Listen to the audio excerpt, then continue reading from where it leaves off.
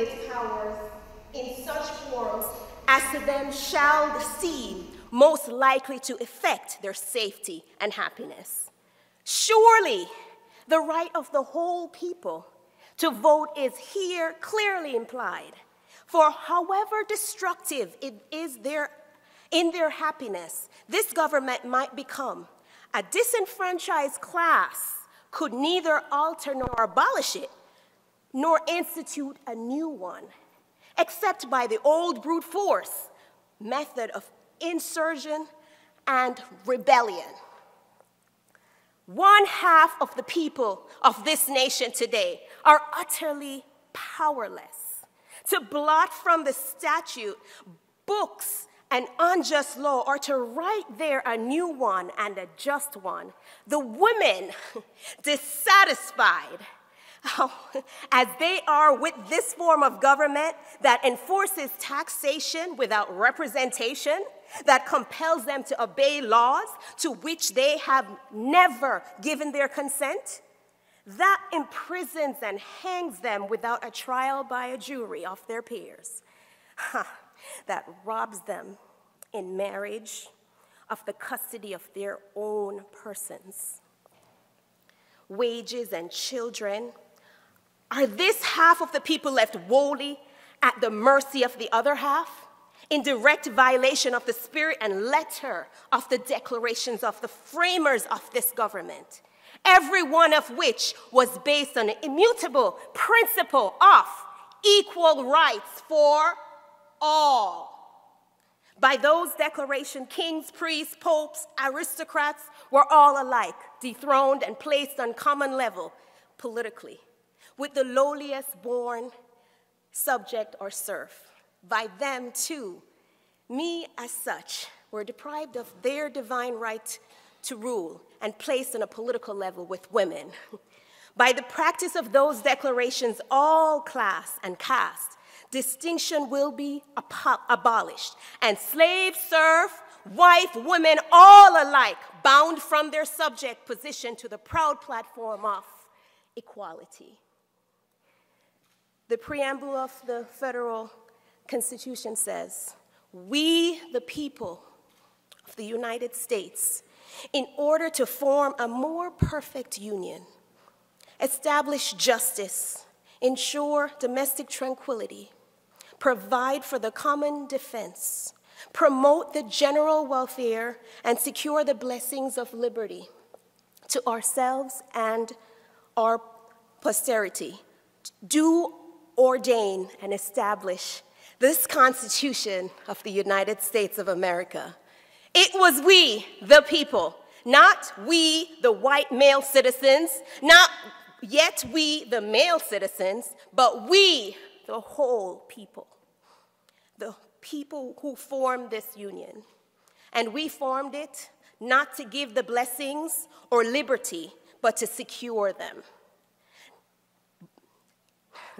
Not to the half of ourselves and the half of posterity, but to whole people, women as well as men.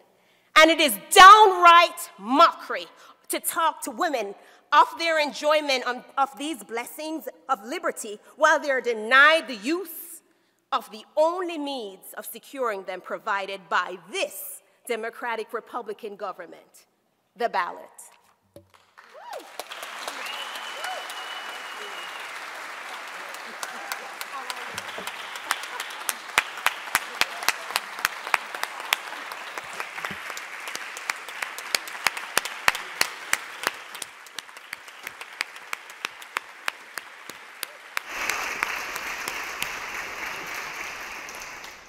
Well said, Rochelle Palash, but actually Susan B. Anthony, if any of you recognized her closing argument in a case I'll tell you about in a minute.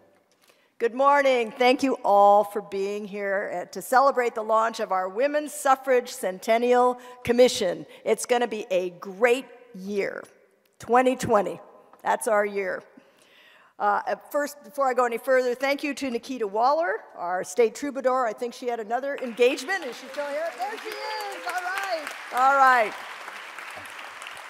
Wonderful spirit, wonderful voice. Look forward to hearing more from her in the future also.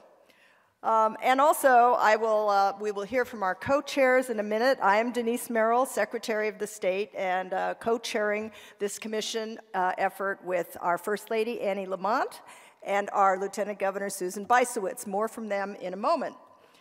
So, as you just heard, Susan B. Anthony made quite the case for women voting. She made the case because she was arrested. She voted illegally in 1872, 40 years before women were finally enfranchised.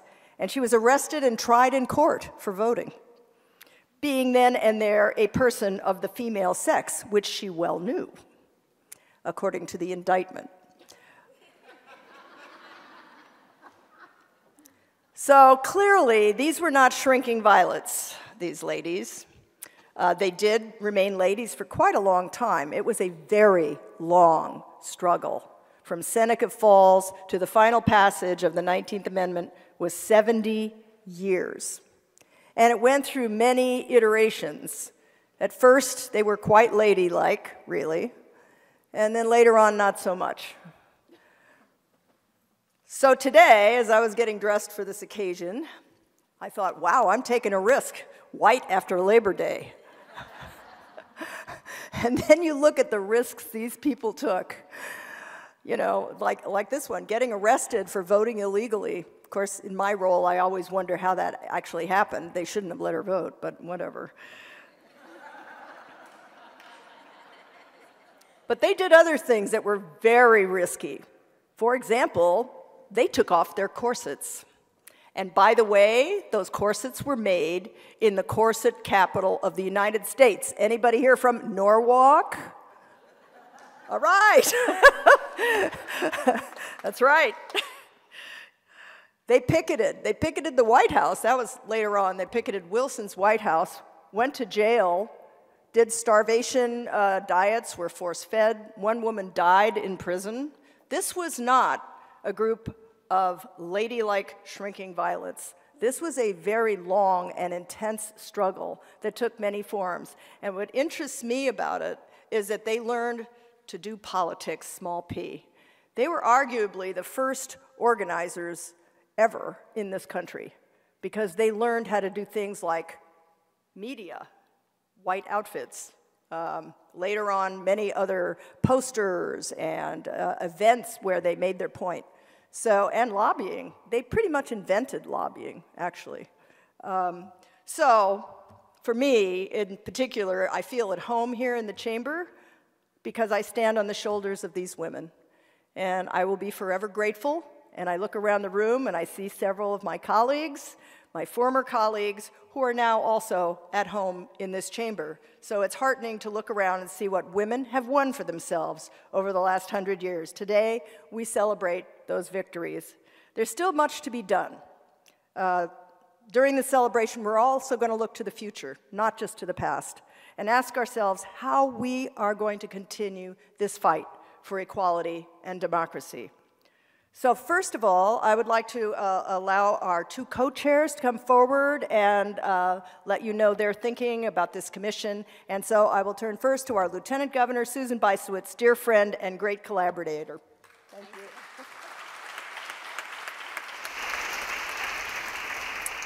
Well, good morning, and thank you, Madam Secretary, for your remarkable efforts in bringing us all together. But I think it's important for us to know who these important leaders are that have joined us today. So if you are a mayor or first selectman, stand up, because we have a lot of those. Thank you so much. Woo. I note a lot of women amongst you. Our legislative leaders, please stand up.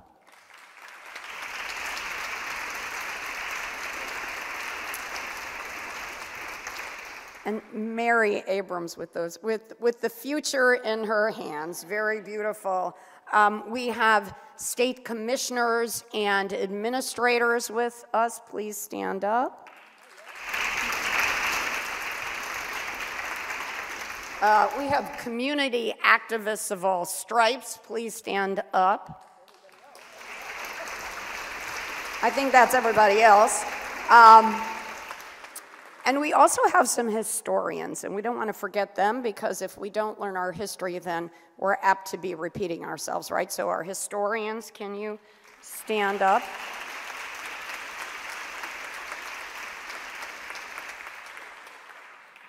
Thank you all so much for coming out to celebrate our centennial of women's suffrage. Annie and I are so excited to be co-hosting this important celebration. All of us are longtime advocates for the empowerment of women, and I think one of the most influential ways we can accomplish this is by exercising our right to vote and encouraging all women to do the same. We are a state that values the contributions of women, and we have had some trailblazers here. We were the first state in our nation to elect a woman governor in her own right, and that was excellent. And we just celebrated what would have been her 100th birthday this year in May. So we have been at the forefront in many ways of respecting and appreciating women in leadership. Let me tell you that Governor Lamont respects and supports women in leadership. And so we are so proud to have a historic team in place that includes 52% of our executive leadership team are women and 40% are people of color. That is historic, and we are very, very proud of our team.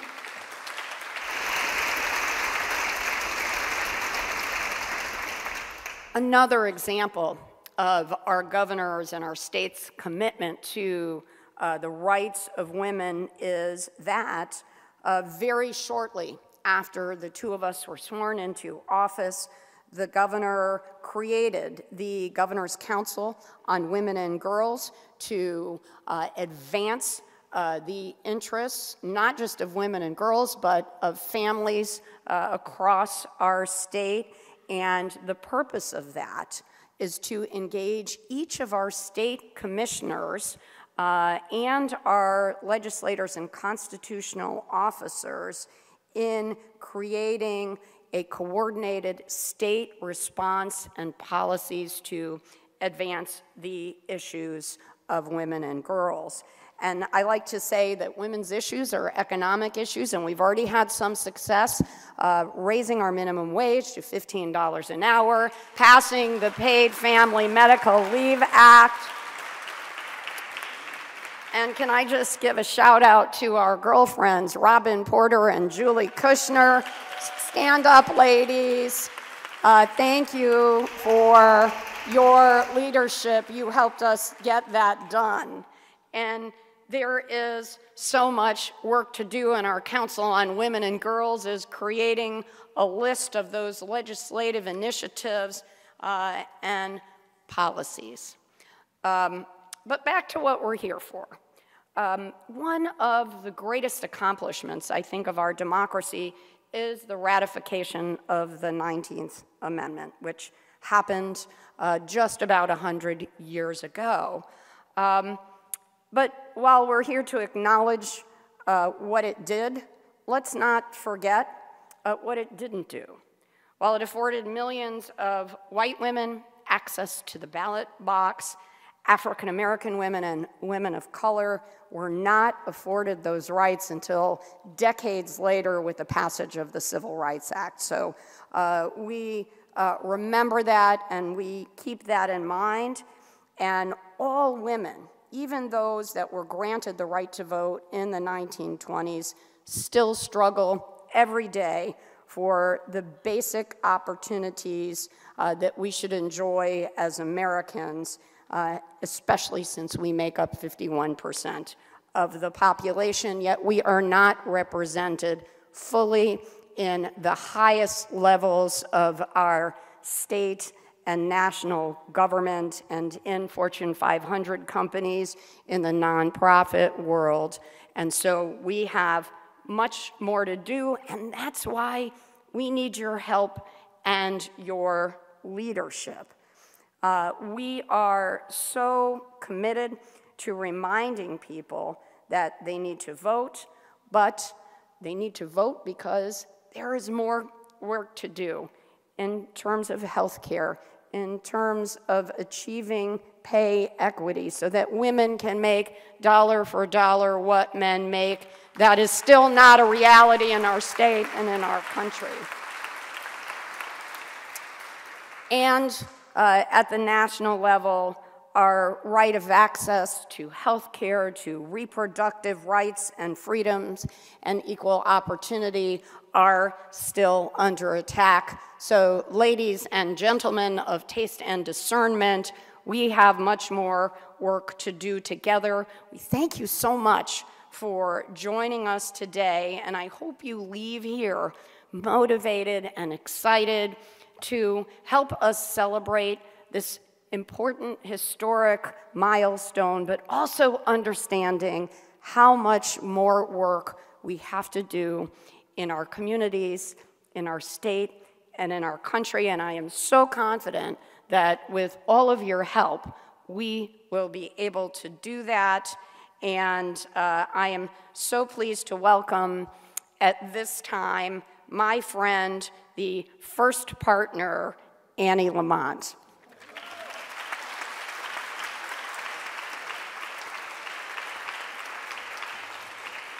Thank you. Thanks, Susan. You know, it's a little hard after Susan B. Anthony's words to really, you just want to let that sit and think about it. But I think we've all had our own awakening at times, and we think we've made so much progress, and then we look around and something hits us in the face, and we go, wait a minute. I entered the venture world over 30 years ago. Venture was a small, all-male club, and I was lucky to be admitted to that club very early in my career. I have loved every minute of my career, happily helping entrepreneurs build successful companies that hopefully have had positive impact on the world.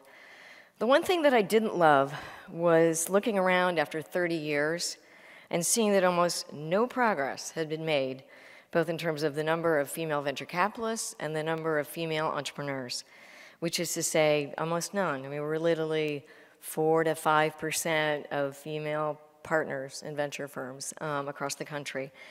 And it just didn't make sense to me. Women have all the natural attributes to be great investors. And it's an industry where you can measure and quantify your results. So it was really all about access. And it was about getting women in. And because if they get in, I was confident they would perform and succeed. So when I created my own firm 5 years ago, I was finally in a position to change things. And I recruited the best people I could find, no compromise, absolutely not. And no surprise, that means actually over half of my partners are women. Okay.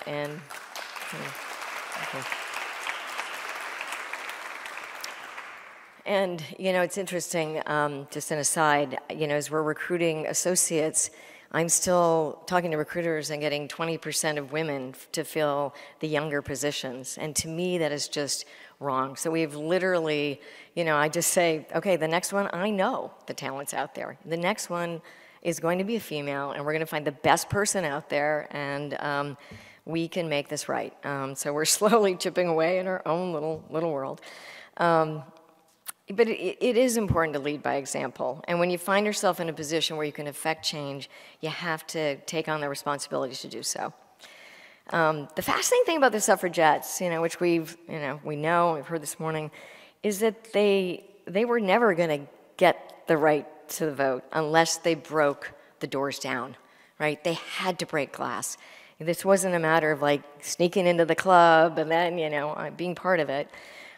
Changing hundreds of years of societal expectations and discrimination could never be accomplished from the inside.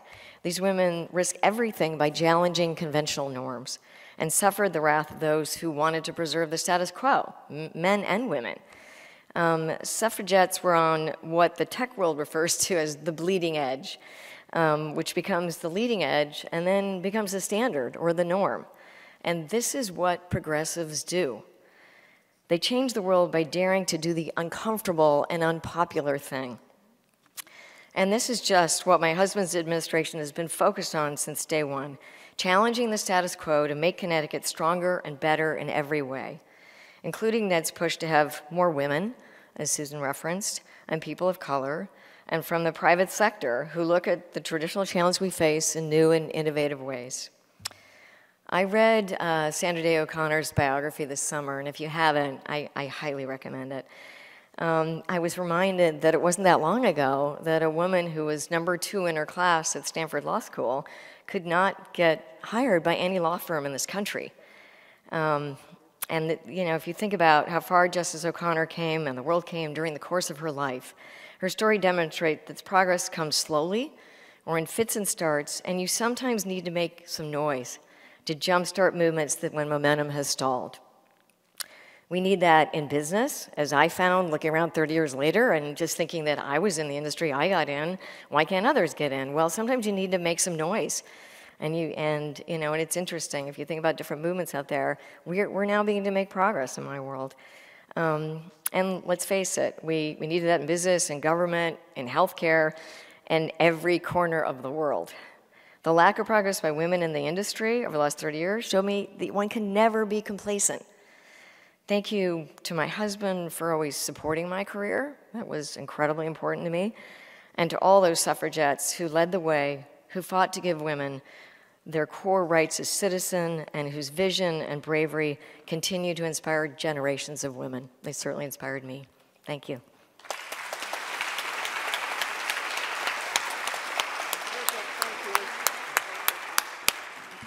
We are very lucky to have such a First Lady, and yeah, let's make some noise. That's what we're going to do this year. All right.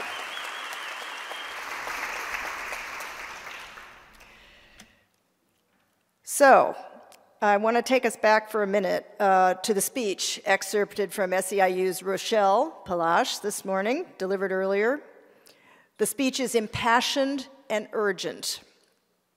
It's clear that Susan B. Anthony believed in what she was fighting for. So, let's look at why we're here today. And I will say we invited people from every town in the state. And some of you, I think, are here on the behest of your town, which is great. And we invited historians and members of the commission, which I want to introduce before I go any further. I will just give the names of the organizations. We have reached out to a broad group of people and organizations who are going to help us lead this this commission's work. And I'll just read them off quickly. And I know there are some members of these institutions here today, so after I read them off, if you all stand, that would be great. American Association of University Women, the Connecticut Girl Scouts, the Connecticut Historical Society, the Connecticut Humanities Council, Connecticut Now, NOW, Connecticut State Library, the Connecticut Women's Hall of Fame, the Connecticut Women's Education and Legal Fund, Delta Sigma Theta, the Hispanic Federation, the League of Women Voters, of course, and they are celebrating their own 100th year anniversary this year, and NAACP, the National Collaboration of Women's History Sites, Service Employees International Union, the Community Foundation for Greater New Haven, Women in the Law from the Connecticut Bar Association, the Yale Women's Campaign School, all the YWCAs, the Connecticut Library Association, ACOMAT, Educational Initiative, a Native American Commission, and all the Seroptimists around the state. So thank all of those groups, and if anyone is here from any of those organizations, can you please stand? Thank you very much for participating with us. Thank you. It's a great group. And I should say before I go further that the mission of our commission is really to kind of be the focal point for the celebration and to provide resources, which I'm going to tell you about in a minute. But I thought it might be a good idea to actually read the thing we're all here about today, and that's the 19th Amendment. And I found that I had not read it recently, Have you? It's very short, bear with me. The right of citizens of the United States to vote shall not be denied or abridged by the United States or by any state on account of sex. Seems so simple now, doesn't it? That's why we're here today. You cannot be denied the right to vote because of your sex. That short statement enfranchised 30 million American women. It is the largest expansion of democracy in the history of the country. And that's what we're celebrating.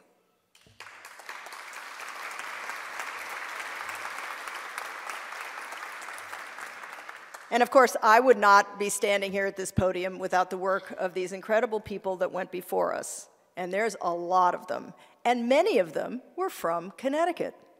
We played a very pivotal role in this fight. And that's what I'm hoping the towns will dig into and help us celebrate. So I'm going to quote one of those women, Mary Mather Hooker, Republican from Hartford, elected in 1920, the first ever woman to speak on the floor of this chamber. You want to hear her first quote? "We women want the men in the House to feel that they may smoke, just as if there were no women legislators present." I'm afraid when we found this out, it's not exactly auspicious, is it, as a maiden speech? But I guess you can glean some things from that. They were still trying to be nice and ladies and, make sure the men felt comfortable with them being in the chamber. Well, we don't quite expect the men in the chamber to carry on as if we're not here anymore, do we?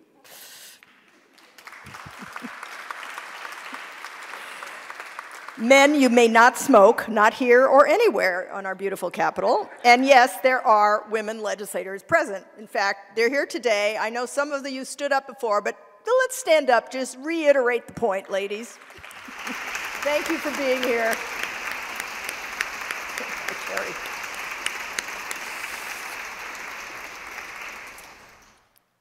And yes, we are in record numbers. Still not enough. We hover around 30% elected women in the House and Senate in Connecticut. Gone up a little lately, but we've got a long ways to go. And we'll keep trying. And we're hoping that this celebration will help us convince women that it's important to run for office. Not only just to vote, run for office and be part of the leadership team. So Mary Hooker, whose quote I just read was from Hartford, served on the Connecticut General Assembly, was also on the Hartford Board of Education, much like many women come into politics through boards of education. I know I did. And there was Josephine Bennett, whose iconic photo you see up on the screen, was also from Hartford. She was called Hartford's mother. So any Hartford people in the audience, your foremothers played a very pivotal role in this fight. Oh, I don't see anyone. Another Hartford native, Grace Kellogg, was an independent member of the House of Representatives from 1921 to 1923 and was pastor of the Nepaug Congregational Church. That was very unusual at the time to have a woman as the pastor at a church. Anybody from Canterbury here? I know usually Joni. Yes, there she is. The Prudence Crandall Museum, in case you don't know about it, is a wonderful place to visit a historical part of Connecticut. You will be proud to know that Lillian Frink, a native of Canterbury, was one of the first 5 women to serve in the legislature in 1920. She served a second term from 1943 to 1949. Apparently, she had a second career there. Like many of her counterparts, she was a Republican and served on the Republican State Central Committee. Tolland, little old Tolland, boasts the only Democrat among the first 5 women elected. Her name was Helen Jewett, elected in 1920. See a pattern here? 1920 was a big year for us. She served for 35 years on her Board of Education and served as Secretary of the Rationing Board during World War II. In fact, I can think of one woman in particular whose life was almost certainly affected by Helen Jewett's trailblazing. Another female legislator leader from Tolland. Do we know? Nancy Wyman.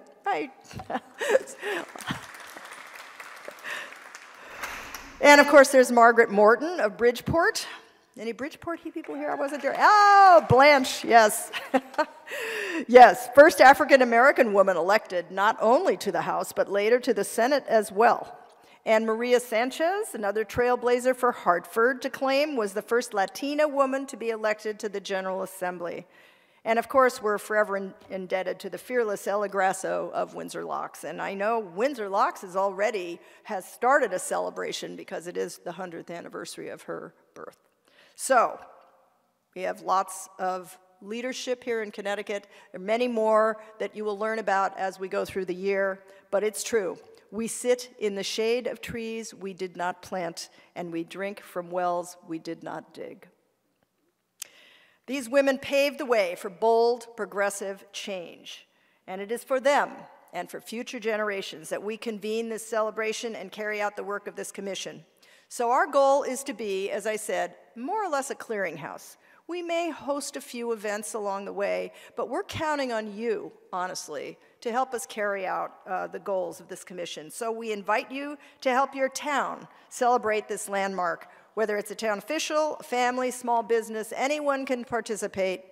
And so I'm going to go over the resources that we're providing already, actually, on our website. And it's already very nuanced. I'm learning a lot, I know. There's a list of reading you can do, and it's very enlightening. I found that I didn't know nearly as much about all this as I thought I did.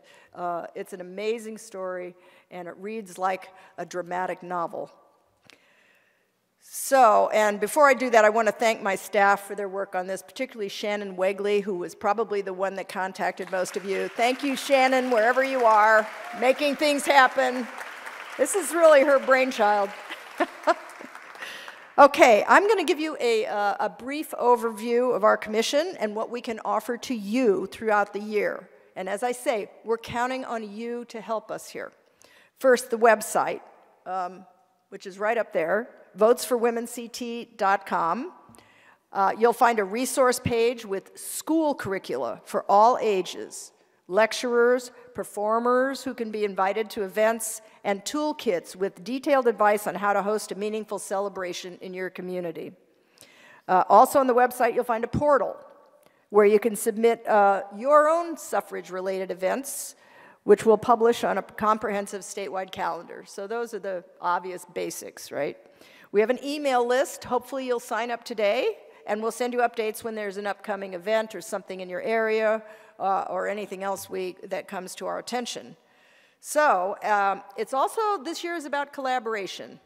And we're especially excited to be collaborating with the Department of Education. And the commissioner is here today, and we'll give him a few minutes to speak in a little while about what we're doing with them.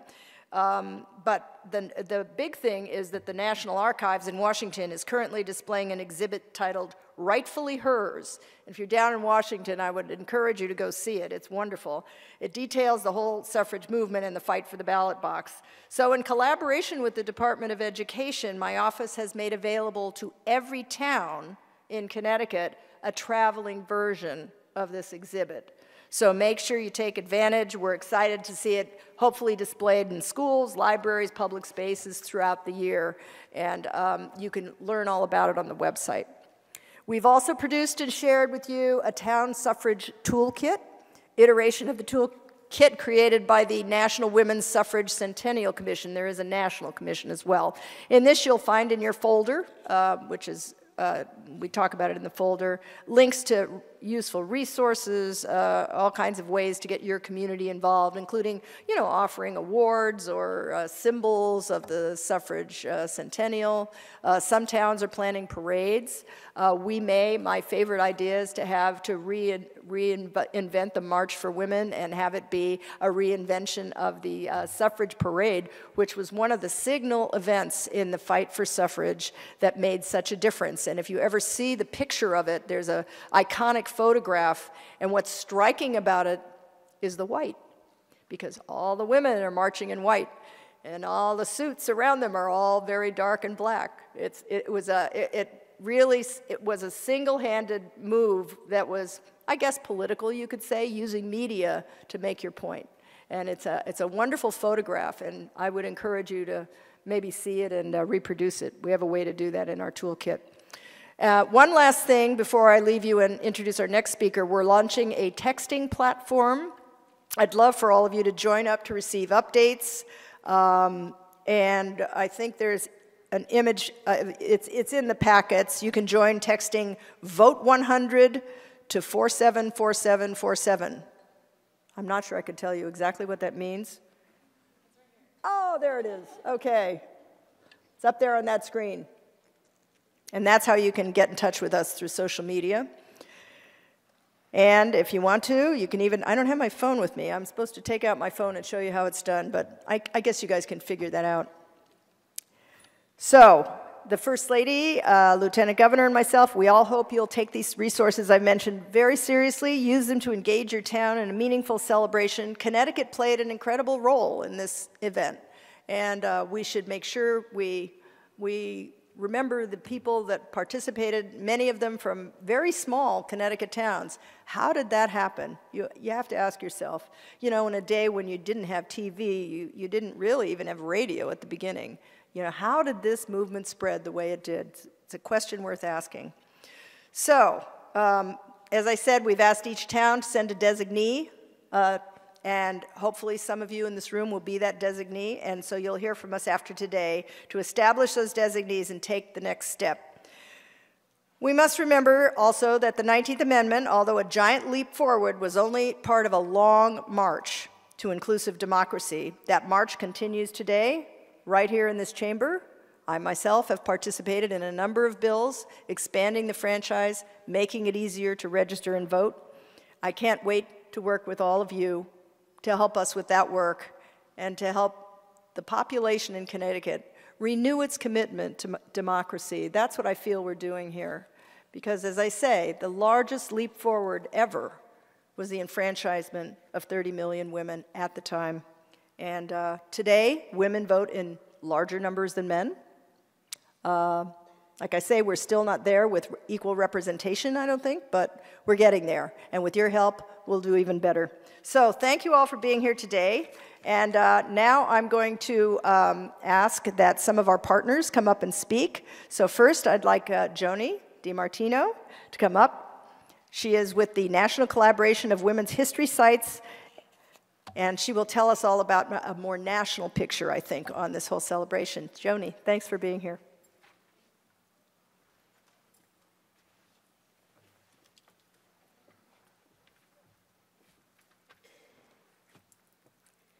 I was a little nervous at first about doing this, but then I realized it only comes around every 100 years.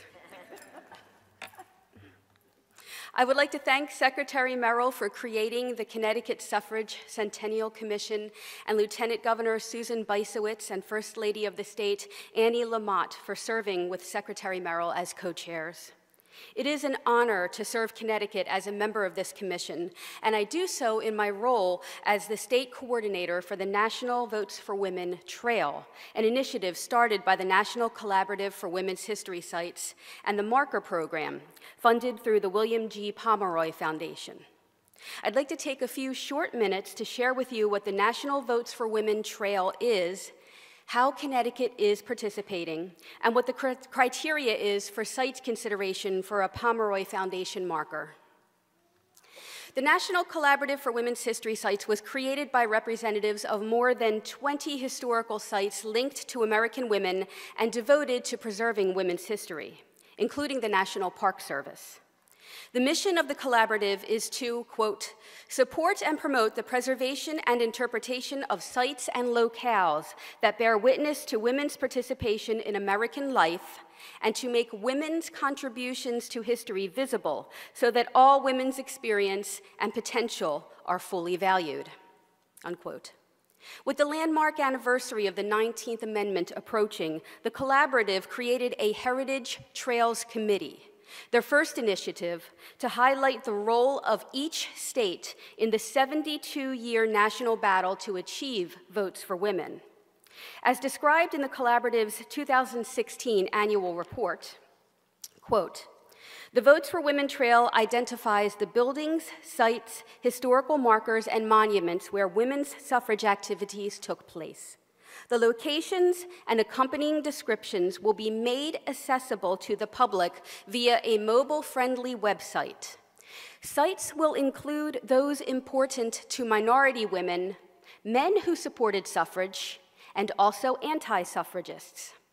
The Votes for Women Trail's ultimate objective is to show how social change occurs, to honor the suffrage movement's countless participants, and to inspire future generations to treasure their right to vote.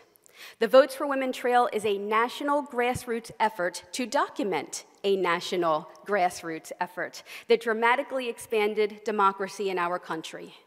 The suffrage campaign was conducted in parlors, churches, town halls, parks, union halls, and other community locations. While a handful of sites associated with the most well-known suffrage leaders have been turned into museums, the vast majority are unknown to the general public. Professional historians, women's history enthusiasts, educators, and students will all be able to utilize the Votes for Women Trail for their research, unquote. A year later, the collaborative partnered with the William G. Pomeroy Foundation to establish a new historic marker program commemorating the history of women's suffrage in the United States. The Pomeroy Foundation, which is a private grant-making foundation based in Syracuse, New York, provides grants through its National Women's Suffrage Marker Program in order to support the recognition of historically significant people, places, or things instrumental to women gaining the right to vote in 1920. Pomeroy Foundation signage grants, and I want to make this clear, are fully funded and cover the entire cost of the marker, the pole, and the shipping. The local partner is responsible for installation of the marker. The 7-foot cast aluminum markers are white with purple lettering and border. The collaborative's logo appears in gold at the top. Each state is offered up to 5 historic markers with this grant process. State coordinators, which is my role, work with local community partners to locate and confirm through primary resources a site's connection to a person, activity, or building connected to the suffrage movement. These locations will be added to the National Votes for Women Trail. However, only 5 sites in Connecticut will be granted a marker, which will undergo a more detailed review process. The Pomeroy Foundation is clear about their criteria for marker acceptance. The suffrage marker program recognizes, quote, sites related to people and organizations who have shown an enduring engagement in suffrage activities. Involvement must be demonstrated in a tangible way.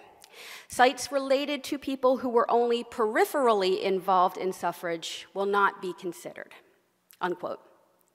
So the process will be to contact me first with a suffrage or anti-suffrage connection in your community to place on the trail.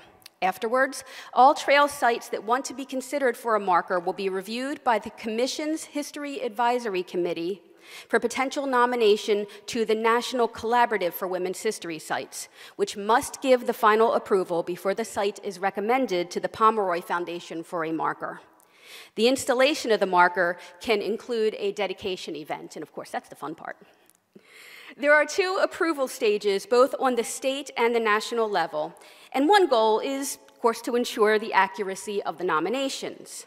However, what is just as crucial is to make sure that the complete story of Connecticut's participation in the suffrage movement is told in the people, events, and locations the markers honor. Both the Connecticut Women's Suffrage Centennial Commission and the National Collaborative of Women's History Sites are committed to documenting the suffrage history of all those who worked for 72 years to make the 19th Amendment a reality. And this includes African Americans, Native Americans, working class people, and immigrants. Finding sites that help tell this broader story is part of what makes this project so important, not only to commemorate people in the past, but also to shape our vision of the future.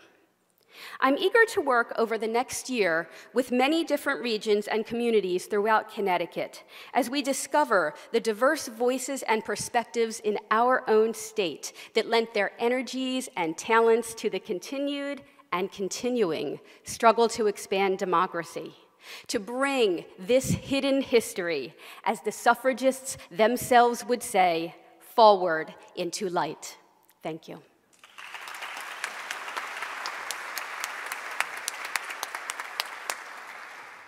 Thank you very much, Joni. So I hope we'll have a lot of interest in the markers, and we are thinking of having a Connecticut version of the markers as well. So hopefully that will spark some interest locally in historic figures.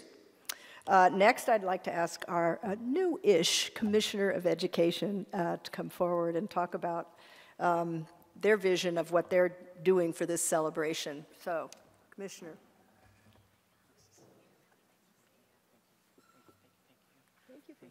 So honored to be here. Wow, humbled and honored to be here with these giants here. How about a round of applause? So thank you, Lieutenant Governor, First Lady, and Secretary of the State. I'm inspired this morning. I'm so inspired. You've given me a reason to go out and buy a white suit. I will. I find it striking, but not shocking, that over the last 40 years, women have turned out in higher numbers than men to vote in presidential elections. Yet, a little over a century ago, women could not have legally exercised this right that we may take for granted today. As a proud father of a 13-year-old daughter, the fact is not lost on me. I'm grateful that when my daughter turns 18, the only struggle she'll have is to find out which candidate and which issue she wants to stand behind. While we all need to fully appreciate the boldness and leadership of our most famous suffragette, Susan B. Anthony, the majority of us are probably much less familiar with the activism of Frances Ellen Burr, who was only 22 years old when she started, and Isabella Beecher Hooker, the less famous sister of Harriet Beecher Stowe, author of the anti-slavery novel Uncle Tom's Cabin, both of whom were leaders in the suffrage movement right here from Connecticut. In these less famous suffragettes, whose contributions were just as important to the movement, whose stories need to be told because they're central figures in Connecticut's voting rights history.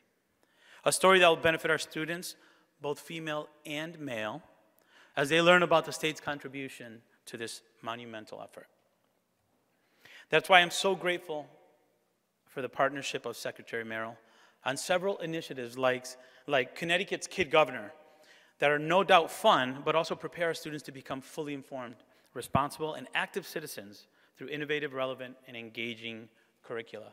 My daughter was a finalist in her school for the Connecticut Kid Governor, and I'll tell you, I remember her, this was about 3 or 4 years ago, I remember the passion she came home with talking about her project. It brought out a sense of pride and agency in my daughter that I hadn't seen before. Another joint initiative is the Red, White, and Blue Schools.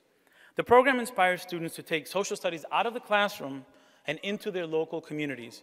In fact, this year's Red, White, and Blue Schools theme focuses on the history and legacy of the women's suffrage movement and voting rights as it pertains to our own state. As an educator, I know it's much more impactful for students to learn about subject matter that resonates with them. Students become more engaged when they explore local and state historical roots in such a monumental topic as women's suffrage. They can actually see themselves in the history. We've been hearing from a lot of educators who are excited about teaching this topic. In the coming months, the State Department of Education will be holding webinars and training sessions to prepare them to teach the women's suffrage movement and voting rights from a Connecticut perspective. We'll also dedicate a page on our website to useful resources, teaching aids, sample lessons, to further support our social studies educators in this important endeavor, and work with Secretary Merrill's office to distribute educational tools from the National Archives Museum, Rightfully Hers, American Women, and The Vote exhibit to our school districts. I would love to have it connect somehow to the Votes for Women website to make those resources connect with one another. And how powerful would it be to offer and make available to all of our schools in Connecticut, our high schools, a women's suffrage course for high school students? Wouldn't that be great? That wasn't in my notes, but it will be on my agenda. By stressing the importance of teaching civics throughout students' education and in varied and innovative ways, we're also encouraging them to be active and engaged members of their community throughout their lives. If we can get our students excited about the education they're receiving now, and we'll be better positioning them for a successful college and career and life. So Secretary Merrill, when you need a partner in this important work, like the troubadour saying, signed, sealed, delivered, we're yours at the State Department of Education. So honored to be here. Thank you for the invitation. Thank you.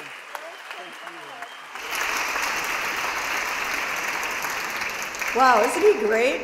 Warms my heart as an old teacher, former teacher, sorry. Former social studies teacher, for that matter. And thank you. Finally, lastly, we'll have Eileen Frank from the Connecticut Historical Society come and tell us a little bit about what they're doing for the celebration. Eileen.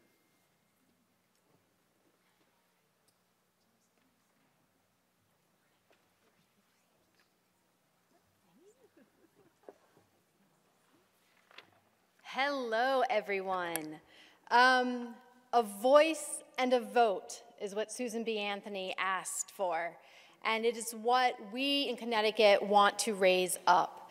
The only way that this statewide celebration is going to be successful is if we collaborate and if we find those local stories to raise up and to raise the profile of Connecticut's role, both the anti-suffragists and the suffragists who worked so hard around the passage of the 19th Amendment in August of 1920.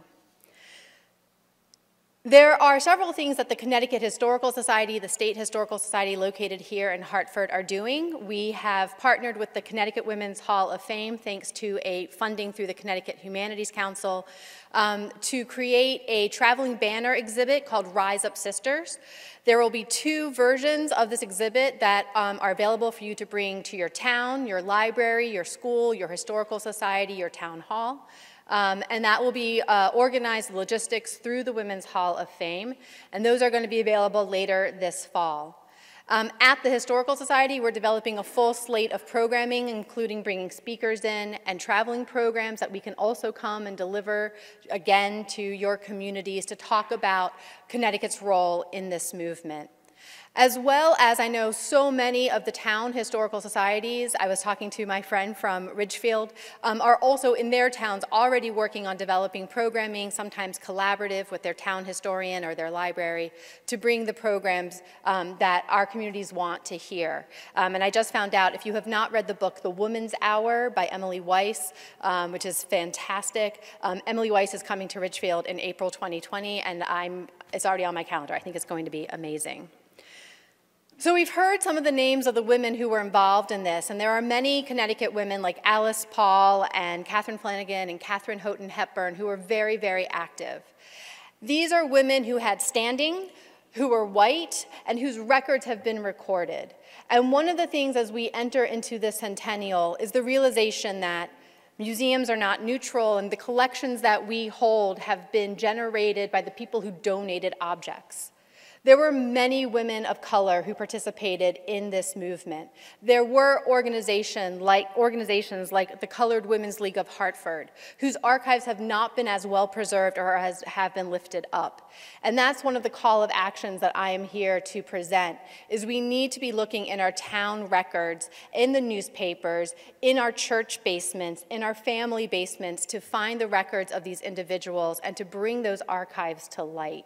It is something that at the Historical Society, at the State Archive and the State Library, and across the state, we've already been doing a lot of work on, but we need more, so that people like Mary Townsend Seymour, who is the founder of the first NAACP chapter in Hartford, and also very involved in the suffrage movement in 1919, when, unfortunately, a national association banned women of color from participating, so that her story can be more raised up, so that women like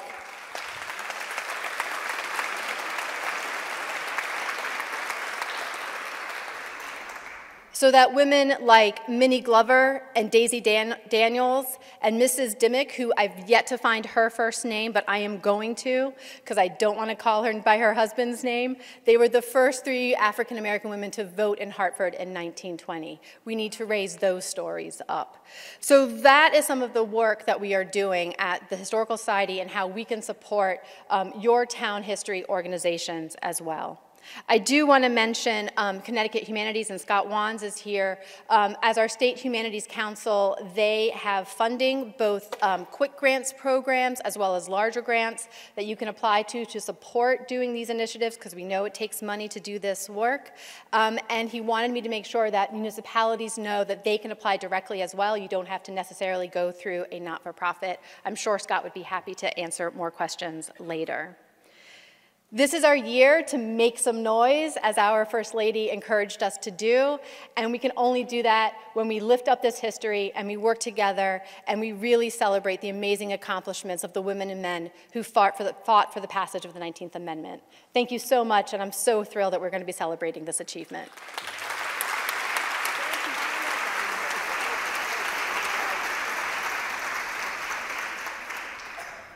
Wonderful. Thank you to everyone who spoke. You can see there's a lot of activity already, hopefully some resources you can all plug into and use and exercise. We obviously stand on the shoulder of giants, as they all say, and I have no doubt that our celebration will make the suffragists proud. Now is our time to continue the work of those women. So, as Carrie Chapman Catt said, to the wrongs that need resistance, to the right that needs assistance, to the future in the distance, give yourselves, and let's make some noise. Thank you very much. I like that, it's good.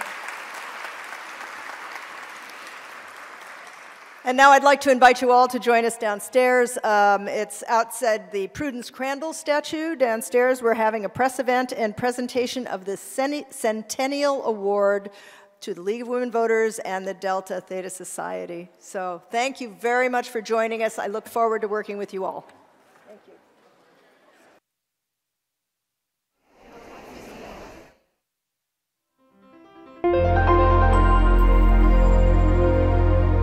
Thank you all for being here.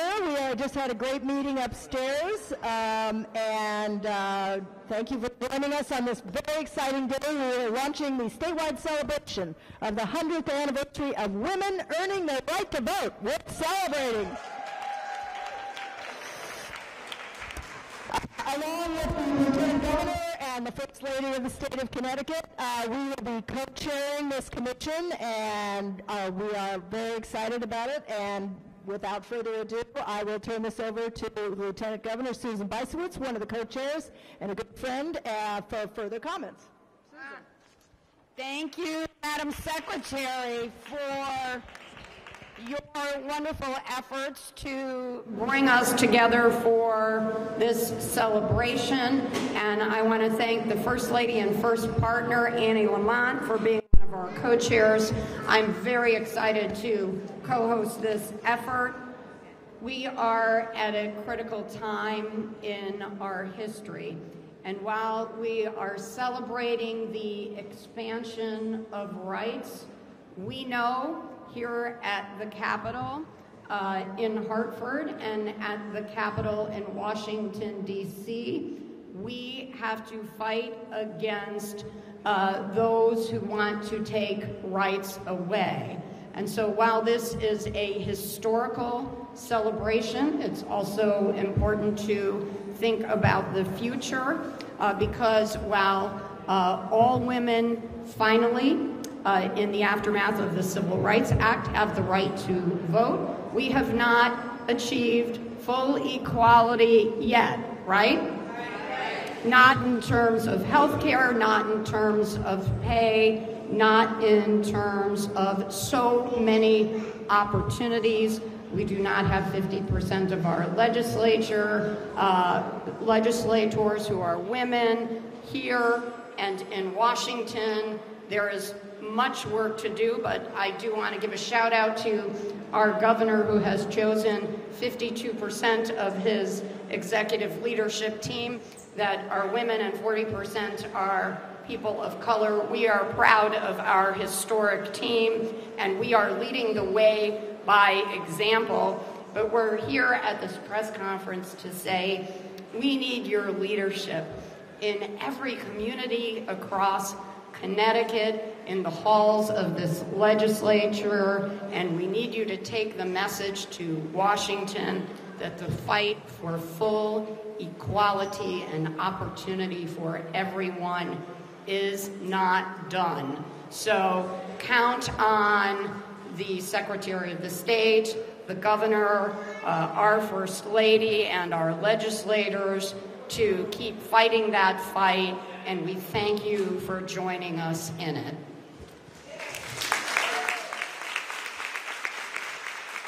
Thank you, Lieutenant Governor. And now I'd like a few words from our First Lady, who has been a leader in corporate governance as well as other issues of women's leadership in her own right, and so we are very proud to have her as co-chair of this commission. Annie Lamont.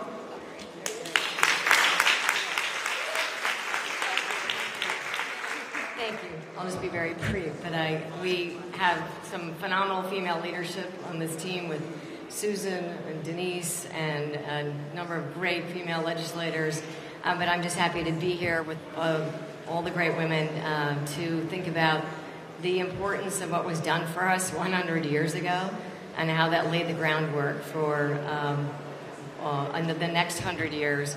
And we were just talking in the last session about remaining vigilant and making noise, because the reality is we still have work to do. So make noise, women. Let's get out there.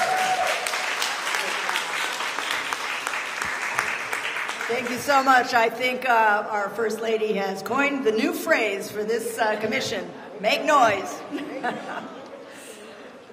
So, this celebration is all about collaboration, and absolutely vital to this celebration are the 30-plus members of organizations that make up our commission, who bring each a unique, diverse, and invaluable perspective to the table.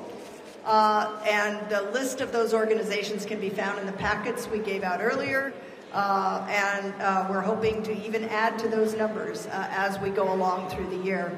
But today, we're here in the Hall of Flags to recognize two of those organizations whose contributions and work improve the lives not only of women in Connecticut today, but women all across their country since their inception.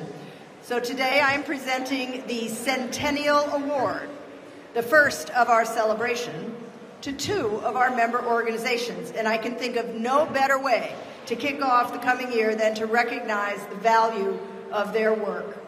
This award recognizes individuals and organizations who have shown outstanding service and dedication in promoting voter participation, democracy, and women's equality, just as the suffragists fought over 100 years ago. So, without further ado, I would first like to congratulate the women of the Delta Sigma Theta sorority for their tireless work in improving the lives of Black women across our country and in Connecticut. And I would ask that they would come forward. Blanche Tucker.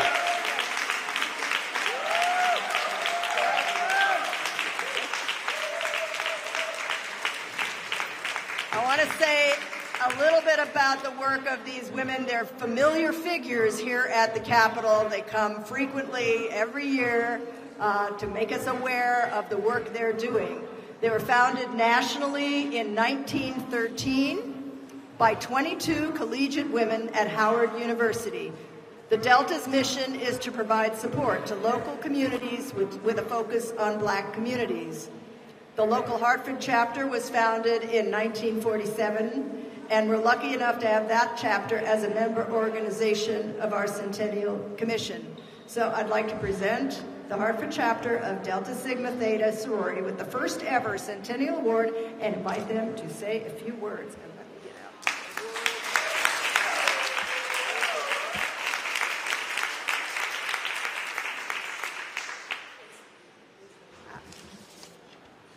out. All right, here we are. So I'll read this out. The Office of the Secretary of the State of Connecticut, Secretary of the State Denise Merrill, that's me. On behalf of the Connecticut Suffrage Centennial, I present this to the Delta Sigma Theta sorority. This distinguished award recognizes your many outstanding contributions to promote voter participation, build a healthy and inclusive democracy, and advocate for women's equality. Our communities are strongest when everyone has a voice.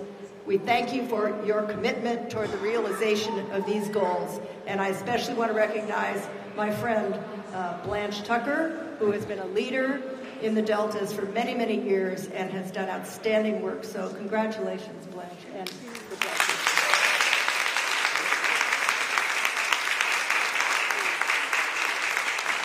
Good morning. My name is Blanche Reeves Tucker, and I'm the Connecticut State Coordinator for Delta Sigma Theta Sorority Incorporated. To the co-chairs, my boss, Secretary Merrill, and in the absence of my other boss, who I used to work for, Lieutenant Bysiewicz, and for Lady Lamont, and all the commission members that are here today, and everybody that's here in attendance, I want to say thank you. In memory of our 22 founders, and on behalf of our national president, Beverly Evans, our national first vice president, Cheryl A. Hickman, our regional director, Rosa Blackwell Lawrence, members in Connecticut of Delta Sigma Theta, and our 250,000 members across the United States and in the various islands, we want to say thank you. We are humbled today, extremely humbled, because in 1913, January 1st, 1913, 22 courageous, forward-thinking women of Delta Sigma Theta on Howard University's campus stepped forward, and their first official march was the Women's Suffrage March. Imagine parents, 22 women who stepped out going to college, and they decided to make their first official mark as a march. I'm sure their parents were frightened, and I'm sure they were. But they were forward-thinking and stepped forward, and they made that advancement for the 250,000 members of Delta Sigma Theta, the women that are here today, and the other women, the opportunity to be able to march and step out and be able to vote. So as our symbol says, we are the first to vote, we're the first to the polls, and we are thankful for the privilege that we have to be free today. Thank you all very much.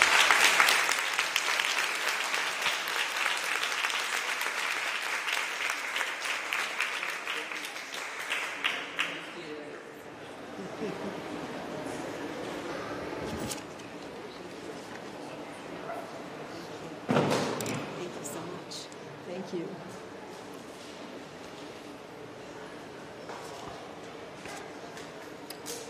The ratification of the 19th Amendment was in 1920, and it enfranchised 30 million women, the largest expansion of democracy in the history of the country, and still stands today as that. However, many of these women never had received a civic education, which created a new obstacle to the ballot box.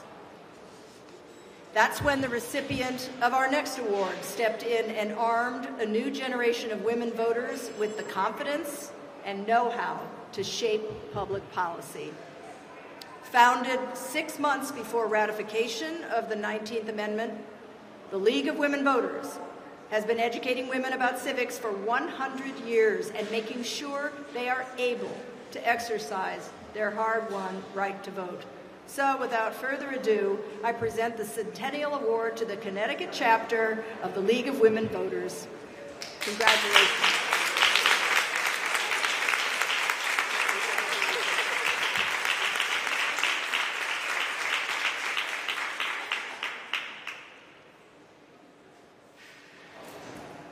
So again, the Office of the Secretary of the State of Connecticut awards the Centennial Award to the League of Women Voters of Connecticut.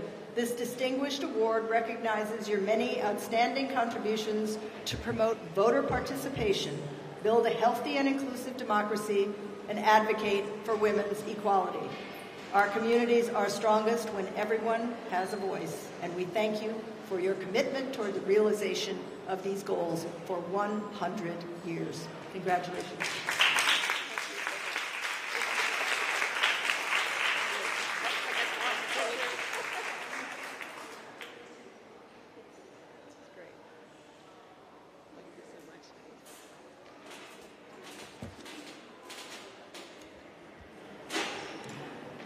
I am privileged to stand here and accept this award on behalf of the League of Women Voters of Connecticut and the many women and men who have supported our mission for almost 100 years. And a number of them are here today, and I thank them for joining us. When the League was founded on February 14th, 1920, yes, Valentine's Day, we were the Valentine, the stated purpose that day was to form a nonpartisan organization which would develop a high quality of intelligence and self-directing activity in the woman voter and a program of legislation.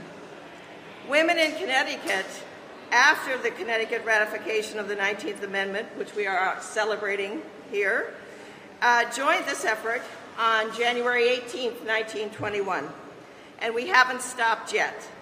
Over the years, we have registered millions of voters, shared vital voting information, held forums on many important and timely issues, and advocated for those issues so that we could empower voters and defend democracy.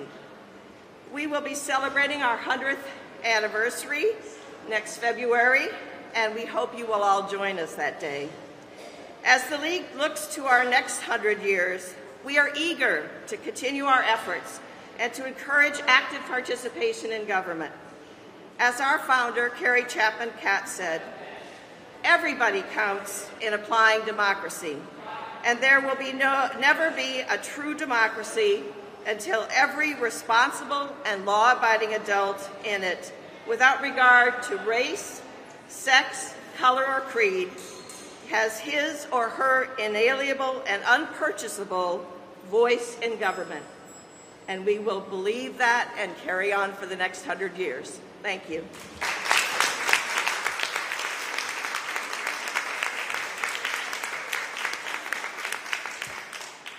So we are so grateful to all of you for being here today. Congratulations to the winners of our Centennial Award. We're going to have a great year, and I'm counting on all of you to help us out. So let's go make some noise.